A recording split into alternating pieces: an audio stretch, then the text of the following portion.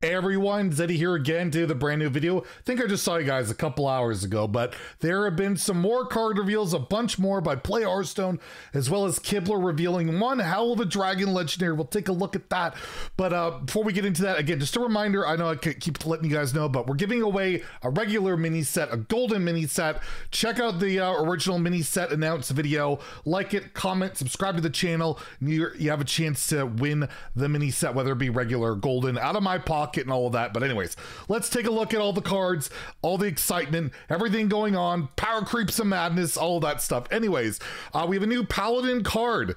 Looks like a 3 mana 1/5, so high health, bad attack, but after you cast a spell on this minion, it gains +2 attack. Obviously very good with Librams. It's good with the Divine Shield. Hit them with one spell. This is a, what, a 3/5, 3 mana 3/5. That's very good. I just don't know if Paladin wants this or not, but it's good with hand buffs, everything.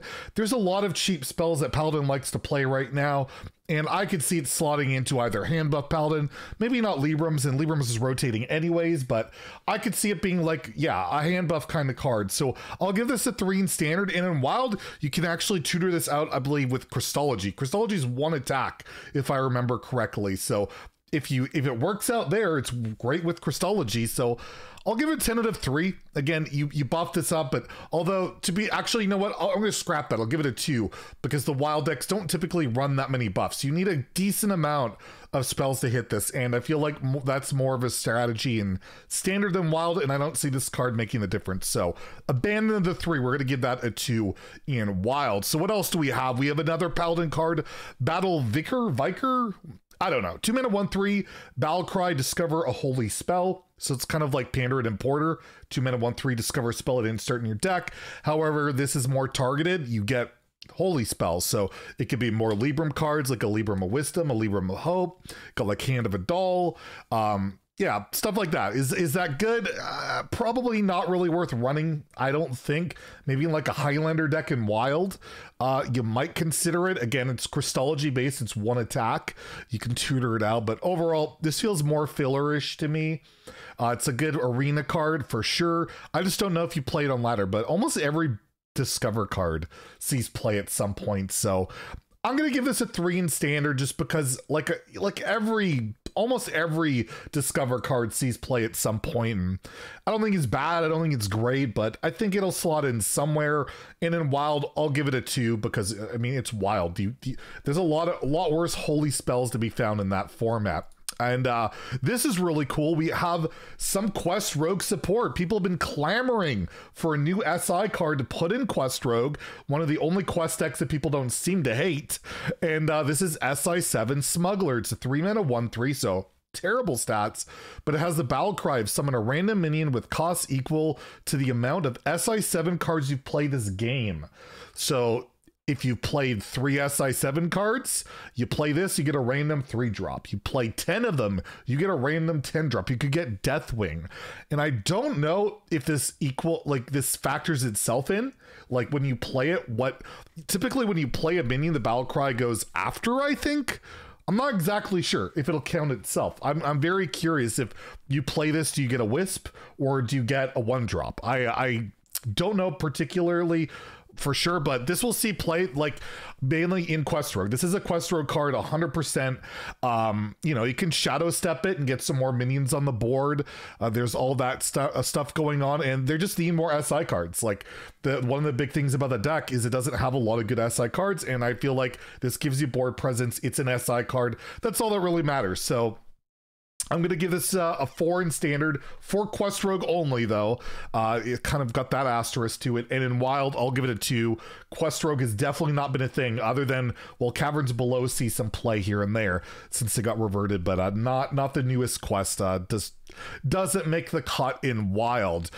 Next, we have another rogue spell, Smokescreen, 8 mana spell. Draw 5 cards, trigger any death rattles drawn. So you have Secret Passage, which is 1 mana, draw 4 effectively. Yes, you have to play the cards, you don't keep them. Or you have 8 mana, draw 5, and hope to hit some death rattles, and hope for them to be good enough to warrant it.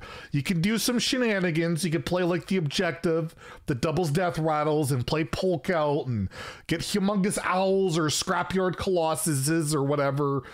But I just like, why is Rogue is never doing this? This is even too slow for Dane and his memes in Wild, although I'm sure he'll do it. He always does it with the Death Rattle Rogue stuff. And yeah, this is gonna get a 1 for me in Standard and Wild. It's 8 mana, draw 5, when Rogue has like just unlimitedly better things to do than this.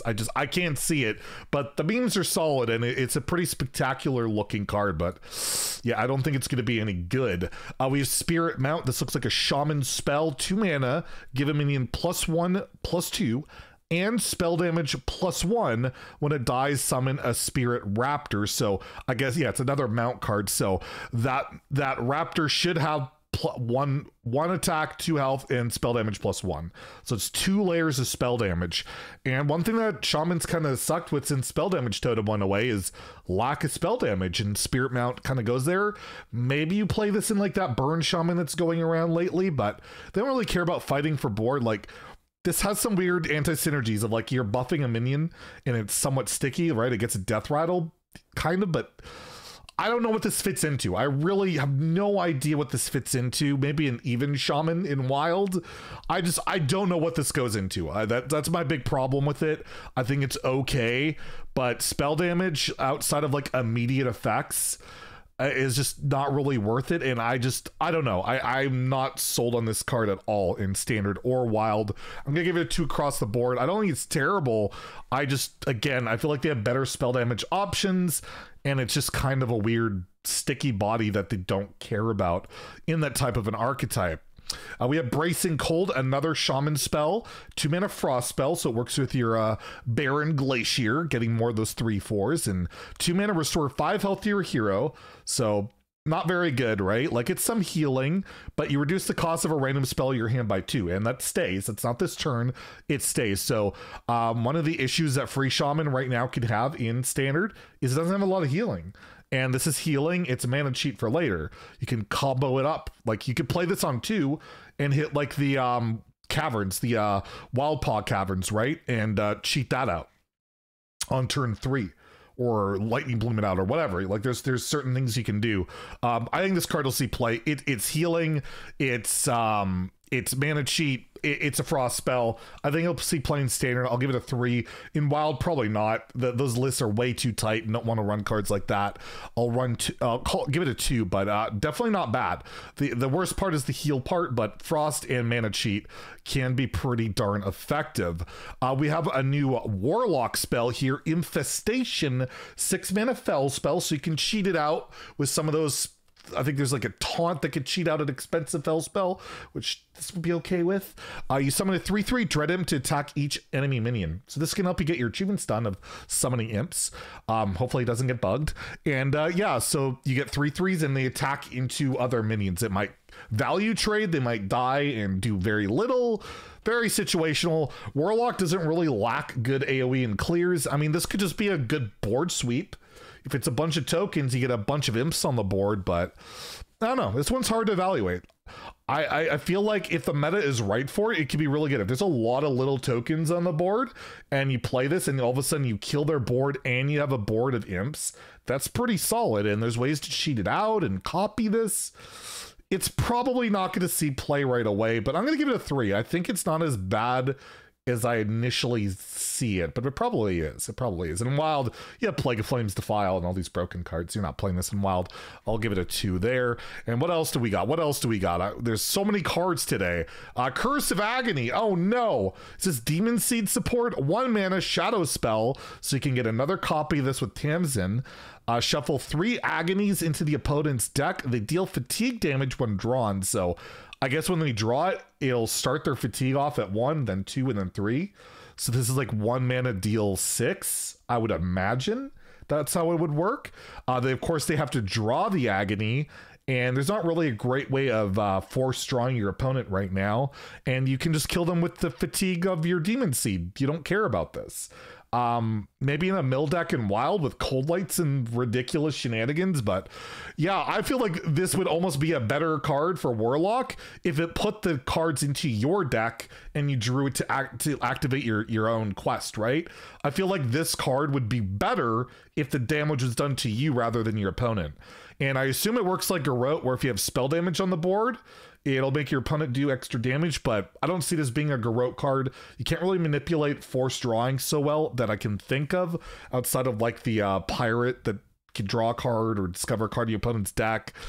I'm gonna give this a 2 in standard, a 1 in wild, but weird card. Again, I just feel like it would be better if it was in your own deck, just for the Demon Seed. I'm glad it's not. Next, we have a Warrior spell. Hit it very hard. 1 mana, gain plus attack, and can't attack heroes this turn.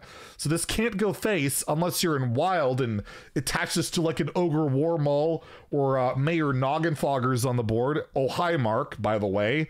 So this could be a really fun combo card in wild.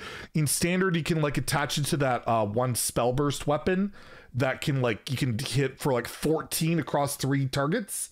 I don't know what you're doing with this card. I really don't. Silas Ashtongue, I guess you could do something like that and kill your opponent with it, but yeah, I don't know. Crazy card, super weird. It's 1 mana, 10 attack. It just can't go face. I think it sees play somewhere. It's got to, right? It's such a weird, crazy, bizarre card. It's so much attack. It's got to see play, right? I'll give it a 3. Optimistic 3 in standard, optimistic 3 in wild, and this will show up later in how did I get this so wrong video, because there's no way that's see play, right? Warrior tradable spell, so we got a new tradable spell. 1 mana, give a minion a rush, and +2/+1. Decent stats. Give anything rush is good. Rush Warrior's really fallen off. I don't know what you're really slotting this into other than that. Maybe a big warrior where it's just cheap rush into a big minion. That could be good. It's just a solid card. Almost every tradable card has seen play to an extent. It's cheap, flexible, can do good stuff. I'll give it a 3 in standard, and I'll give it a 3 in wild, because maybe Odd Warrior uses. I don't know. Is Odd Warrior even a deck anymore? Does that even count? And let's check in with Kibler's card to end off the review. So shout out to Kibler. He has revealed, what the hell is this dragon? Seriously, this is one of the craziest things I've ever seen. We have Kazakhstan, an 8 mana neutral dragon legendary battle cry. If all minions in your deck are dragons, craft a custom deck of treasures. And you're wondering, what are these treasures? Well, check out Kibler's video for more details, but they are basically the duels treasures. They are these treasures that you can get in duels. If you've played any duels, it can be a myriad of canopic jars, ancient reflections. You can get a board of Annoyatrons, a banana split, a book of the dead. Oh, it's just ridiculous. I don't know how this card will be remotely playable in today's Hearthstone. An 8 mana card, fill your deck of cards. Like, I've played a lot of duels lately, and I know that a lot of these cards are clunky, not very good, and can be weird, but I mean, you go Looming Presence into a bunch of stuff, it can be crazy. But I don't know, this card is really rad. It's really interesting, but let's be real. You have to have only dragon minions. You need to get yourself some draw in that deck that will work to draw your custom deck of treasures. And I think people will love this card. I think it's really awesome. I just have no idea if this is going to be competitively viable in any form at all. But it is a very cool card. I will give it an optimistic 3 in standard, 2 in wild, because like 8 mana, build a deck, come on. But it's really interesting, and I'd love to hear you guys' take on, are you excited for Kazakhstan and the way the treasures are? And the duels treasures are cool. They really are. There's a lot of cool stuff you can do with them, and canopic jars to get a bunch of legendaries, and I like the costs of some of these are a bit cheaper than they are in duels, or the stats are a bit more. Like Bubba is a 6/6, I believe, in duels. He's an 8/8 here. They've made them a little bit more powerful. Some of them are the same, some of them are different, but yeah, I just, I can't, it's 8 mana, do nothing in Hearthstone these days. How can you get away with that? I hope you will be able to, but we'll see. Really cool card. Anyways, if you enjoyed the video, please like and subscribe. Have a great day, and stay salty, my friends.